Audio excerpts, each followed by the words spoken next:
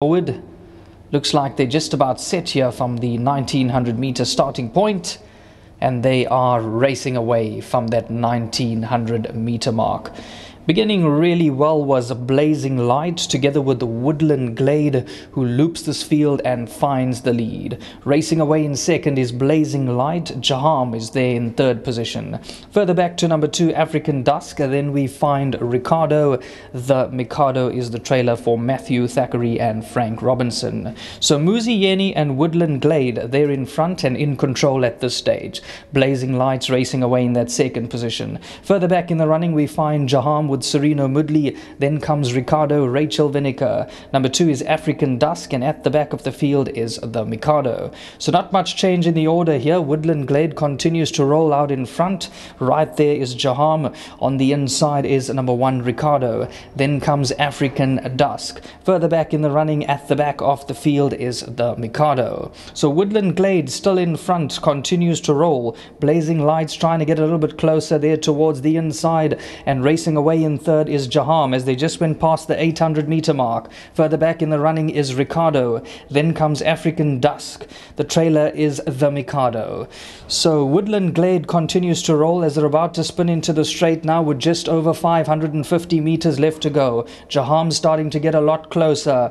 Blazing Lights there towards the inside. Ricardo looks to be traveling well, and African Dusk is trying to run on from the back of the field. Narrowly, Blazing Light is in front. Ricardo's running on strongly towards the inside, so is the Mikado. And look at Jaham down the center, who's finding a powerful finish now. Number 6 Jaham is in front. Over the top, African Dusk is absolutely flying. Jaham and African Dusk into the closing stages. Jaham is finding more towards the inside. African Dusk still right there as they hit the line. African Dusk is going to beat Jaham many lengths back to that third position, which went to Ricardo. Thrilling finish here in the opening leg of the pick 6. Number 2 African Dusk is going to beat number 6 Jaham. As we look at that slow motion replay, Jaham looks like he would find more into the closing stages, but once number 2 African Dusk hit top gear, he wins it, beating number 6 Jaham. 6 Rand 70 on the tote and 330 the place. A quick double there for Sipasi/Lengwa and trainer Garth Puller. Many lengths back to that third spot. It goes to number 1 Ricardo. And in fourth position came number 3 Blazing Light. That is the provisional results as we look at that head-on replay. There you can see down the center, Jaham came cruising into the lead, but on the outside, Sipasi/Lengwa produces number 2 African Dusk for trainer Garth Puller, and he hits top stride into the closing stages and beats number 6 Jaham.